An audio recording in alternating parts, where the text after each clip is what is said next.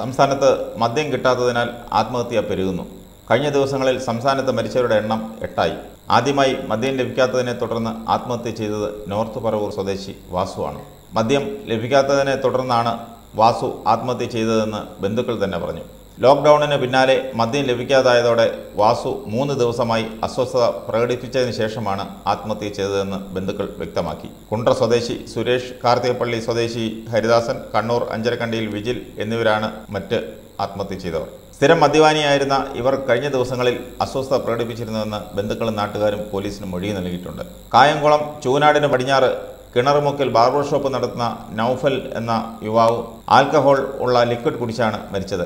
Beverage പൂട്ടിയതോടെ Noufal സ്ഥിരമായി shaving lotion ഉപയോഗിച്ചിരുന്നതായി പറയപ്പെടുന്നു.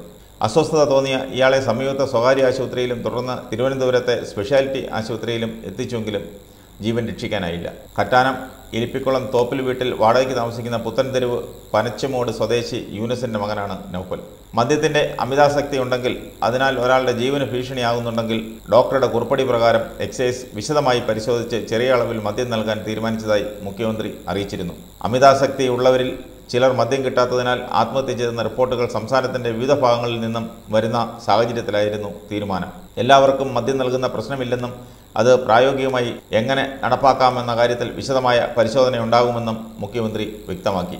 വ്യാപക നിർദ്ദേശങ്ങളും കേന്ദ്ര സർക്കാർ പ്രഖ്യാപിച്ച ലോക്ക്ഡൌണും കണക്കിലെടുത്ത് മദ്യവിൽപ്പന നിർത്തിവെച്ച തീരുമാനം സർക്കാരിനെ പ്രതിസന്ധിയിലേക്ക് നയിച്ചിരുന്നു. സംസ്ഥാന സർക്കാർ പ്രഖ്യാപിച്ച ലോക്ക്ഡൌണിൽ മറ്റെല്ലാ വ്യാപാരങ്ങളും നിർത്തിവെച്ചിരുന്നുവെങ്കിലും മദ്യവിൽപ്പന തടഞ്ഞിട്ടില്ലായിരുന്നു. മദ്യവിൽപ്പന പെട്ടെന്ന് നിർത്തിയാൽ അത് ഗുരുതരമായ സാമൂഹ്യ പ്രത്യാഘാതം ഉണ്ടാക്കും എന്നതാണ് മുഖ്യമന്ത്രി പറഞ്ഞത്. ഇതിന് പിന്നാലെയാണ് കേന്ദ്ര സർക്കാർ രാജ്യവ്യാപക ലോക്ക്ഡൌൺ പ്രഖ്യാപിച്ചത്. ഇതേ തുടർന്ന് സംസ്ഥാനത്തെ മുഴുവൻ മദ്യവിൽപ്പനശാലകളും അടച്ചിട്ടു. ലോക്ക്ഡൌണിന്റെ ഭാഗമായി മദ്യവിൽപ്പന നിർത്തിയതോടെ മുഖ്യമന്ത്രി പറഞ്ഞ പ്രത്യാഘാതം കേരളത്തിൽ പ്രകടമായി. സ്ഥിരമായി മദ്യപിക്കുന്ന ആളുകൾക്ക് പെട്ടെന്ന് മദ്യം കിട്ടാതെ വരുമ്പോൾ ഉണ്ടാകുന്ന ആൽക്കഹോൾ വിത്ഡ്രോവൽ സിൻഡ്രോം എന്ന മാനസികാവസ്ഥയാണ് ആത്മഹത്യകളിലേക്ക് നയിക്കുന്നതെന്നാണ് ആരോഗ്യ വിദഗ്ധർ പറയുന്നത്. അതേസമയം മദ്യലഭ്യത ഇല്ലാതായ സാഹചര്യത്തിൽ ബുക്കോ ഗോഡൌണുകളിൽ മോഷണത്തിനുള്ള സാധ്യതയുണ്ടെന്ന് ബിവറേജ് കോർപ്പറേഷൻ MD പറഞ്ഞു. കോടിക്കണക്കിന് രൂപയുടെ മദ്യം സൂക്ഷിച്ചിരിക്കുന്ന ഔട്ട്ലെറ്റുകളിലും ഗോഡൌണിലും പട്രോളിംഗും സുരക്ഷയും ശക്തമാക്കണമെന്നാവശ്യപ്പെട്ട് അദ്ദേഹം DGPക്കും എക്സൈസ് കമ്മീഷണർക്കും കത്ത് നൽകി.